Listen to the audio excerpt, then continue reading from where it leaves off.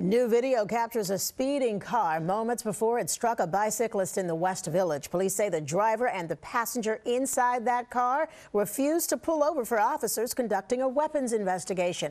They are both now in custody and charges are pending.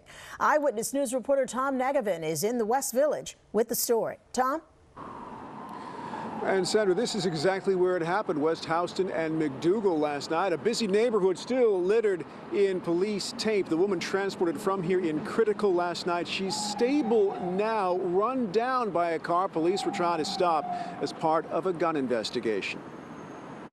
It happens in an instant. That's the victim riding her bike all the way to the right on West Houston, the driver of the fleeing Mercedes making no apparent effort to avoid her.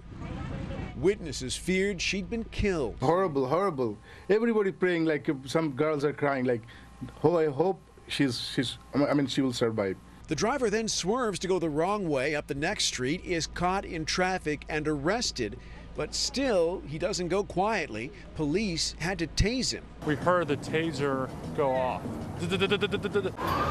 Here he is being taken into custody. Police sources say he has 5 priors, mostly for domestic violence. His passenger described by sources as a known gang member with 21 prior arrests, wearing an ankle bracelet because he's on parole for an unrelated gun case. This is what's going on in New York nowadays. Jerry Leonardi still has police tape outside his restaurant. You think they did a good job with a dangerous situation last night? Yes. It follows a memo sent to officers last week by Chief of Department Jeffrey Madry, who wrote a vehicle pursuit must be terminated whenever the risk to members of the service and the public outweighs the danger to the community if the suspect is not immediately apprehended.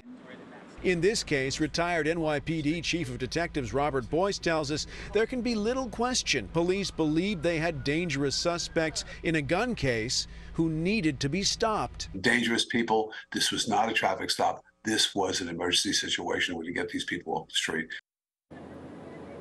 And tonight, police say this was by no means a high-speed pursuit. In fact, they say preliminary NYPD data indicates their speed did not exceed 21 miles an hour. Now, that's preliminary data. They're still conducting a review to make sure officers stayed within policy. More on that and what that means coming up.